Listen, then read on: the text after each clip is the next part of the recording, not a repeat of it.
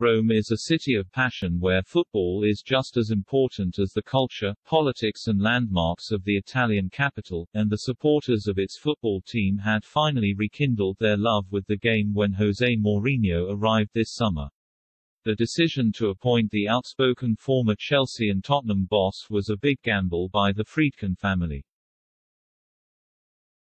The Americans who own Roma, and at the time the excitement over his hiring was as big as when Fabio Capello and Luciano Spalletti were in charge.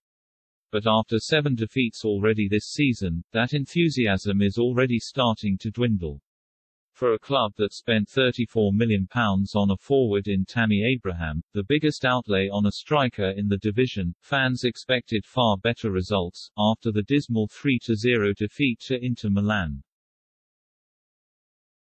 which saw Roma have just one shot on target. Mourinho now resembles the Roman Emperor Caligula. He doesn't listen to his advisors and his choices are confusing, resulting in mixed messages from his coaching team in every match. Mourinho is fantastic when the cameras are on him, when he is giving a gift to one of his players, a new pair of boots to Felix Afena-Gyan, or when he is seen eating pizza on the back of a train, after the win over Salernitana. But when he has to be a coach, all his problems start to come out on show. Too often, Mourinho is talking about the team's problems in front of the media rather than looking for solutions privately.